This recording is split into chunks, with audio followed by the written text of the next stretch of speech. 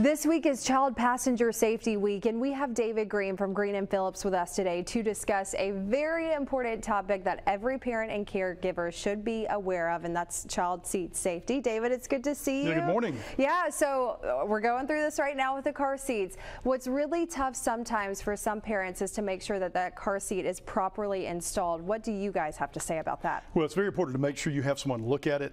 You know, you want to make sure you put it in, and we all, as dads and moms, we think we've got it, and sometimes we don't. And so you need to make sure you follow the instructions, make sure they're tight, make sure they're properly fitted, make sure the straps are properly fitted. Just basic understanding of how these things work. And if you can read your manuals and talk to folks that do it, you know, the troopers in Alabama, they help with those in some cases, and sometimes Mobile Police does as well. But you need to talk to someone that understands how to put those in, because it can be a horrible, horrible situation if your child is not properly belted in that seat. Yeah, that's right. What are some of those common mistakes you guys have seen in crashes that you've covered?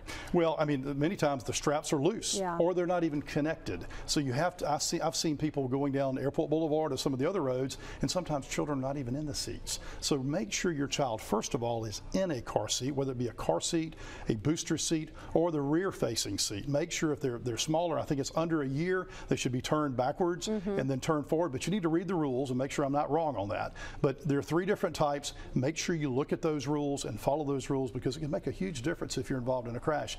We've had crashes that have been very, very severe, where parents have been severely injured and the child has been in the car seat and they're unhurt. Yeah. So unharmed at all, and it can make a huge difference. I mean, statistically, percentage-wise, if you're not in a car seat, a child can be very, very severely injured. Yeah, for sure, and that's the goal as a parent, to protect your child, and so it's super important. What should parents be doing here locally to make sure that their car seat is installed correctly? Well, there are various events available right now. I don't know of any that are set, but there are various events that you can go to. If there's a car seat safety seminar, it's hard to say that, then you can get someone to look at it, or I'm sure you can stop by the state trooper's office and ask them, or maybe even the police department. They can look at it and perhaps determine whether or not it's installed properly, but you really need to look at it. But look at the manual and follow those instructions and make sure it's secure, make sure it's tight. Very important, make sure it's tight, make sure the straps are tight. That is so crucial, because we want to make sure these babies are safe. That's exactly right. Now let's talk about the very unfortunate incident that there is a minor crash with a child in the back seat. What are the first steps that need to be taken? Number 1, call 911, treat it like any other crash. Make sure the authorities come out. Make sure you let someone know that there's a child in the car. Yeah. Super important. You might not see them. There may be all these things going on. Make sure you let them know there are children in the back seat.